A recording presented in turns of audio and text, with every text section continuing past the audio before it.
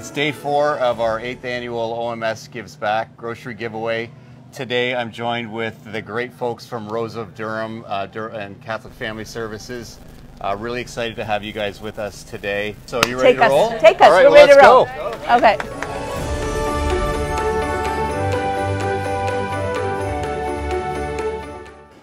As we found out so far this week with the 3 groups that have been through so Yep. far, Feed the Need mentioned yesterday that registrations into the charitable network in Durham Region is up 52% on their hunger report. Well, we're noticing our numbers are steady. We service up to about 300 families a year.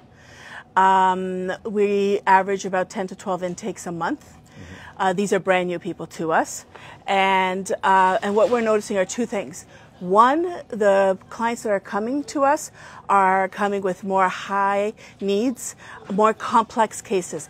They're unsheltered, they're underhoused, they don't have enough money to make ends meet. They are trying to raise a child in an economy that their checks haven't gone up. Like they have not had an extra penny, but the inflation rate is huge. So a lot of times you asked me, do we need the shampoo and the body wash? Yeah. And I went, yeah, because if you have to buy a diaper or formula or shampoo, you're going to buy your diapers and formula. And a lot of our young moms and dads, they're really, really good parents. And they put their children's needs over their own.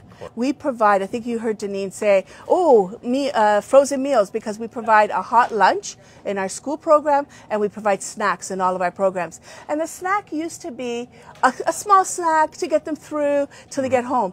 Now that snack may be their only meal of the day.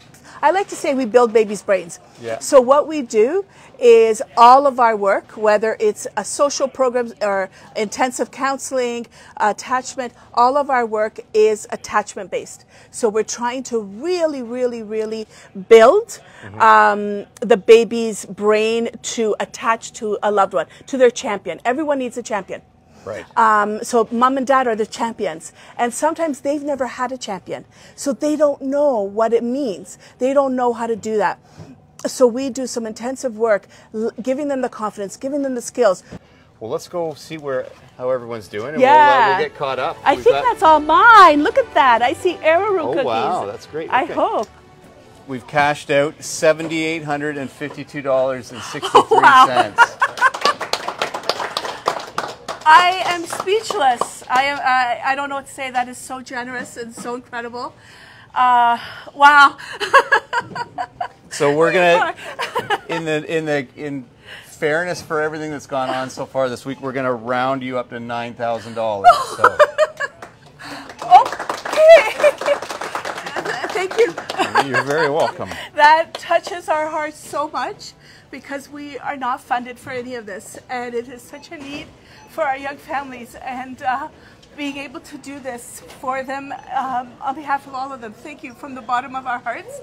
Our little ones know about this, and they decided that they wanted to contribute in some way, so they made this for you.